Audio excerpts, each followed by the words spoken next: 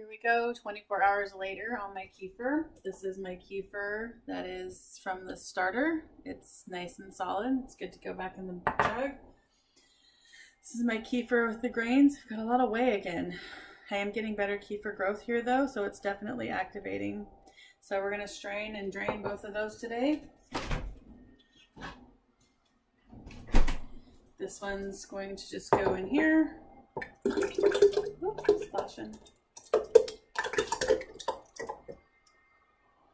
Leave a little bit in the bottom.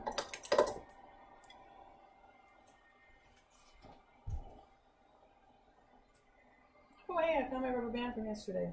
Haha, knew it would turn up. Okay.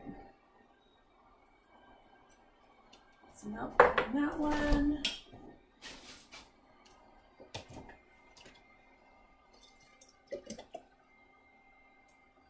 I'm not sure how many more I'm going to get out of this one though. It has done 4 or 5 of them, and oops, that was the wrong one to use, but it's probably getting close to its end of life. Put it back in there. Okay, let me get my colander out. And which container I used yesterday for this one.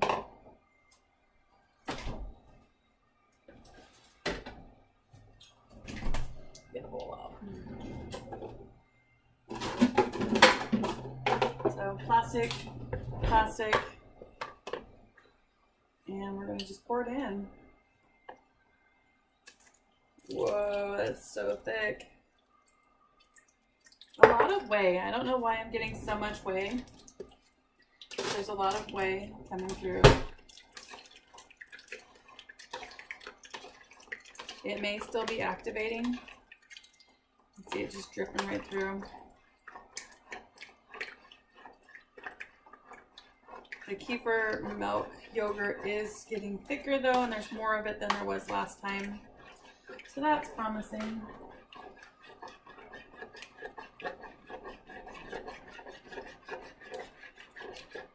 It's definitely not as thick as the kefir starter still. For some reason it's just not. I'm not sure why it's like that. There's a lot more kefir grains in here though. Holy cow, in just 2 days it's like huge in size. So this definitely looks, it's thicker than the other one yesterday, I guess. Quite a bit thicker. It's still a little bit grainy.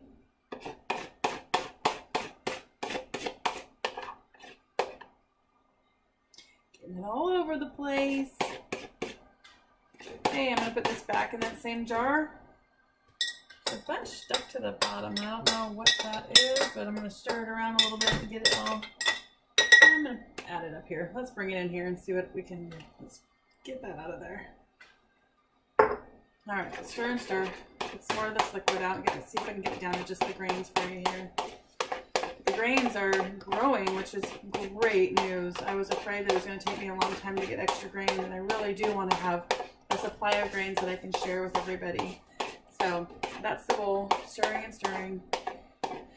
Okay, so I have more than I did yesterday. Still quite a bit of liquid in there. Let's see if I can shake it down.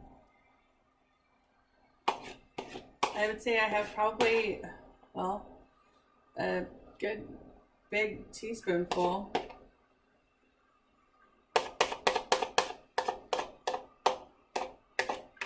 And the little bitty ones are getting big enough that they're not going through the holes anymore. So we're going to put those back in this jar. Pop. That little bit of extra will go in there. And I might put these back in the cupboard with the lid on and some milk.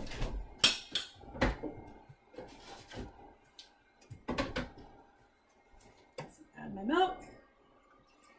I always put the kefir grains in first because it helps to mix them up a little bit with the milk coming in. And on that note, back in the fridge or the cupboard it goes, and we will check in again tomorrow.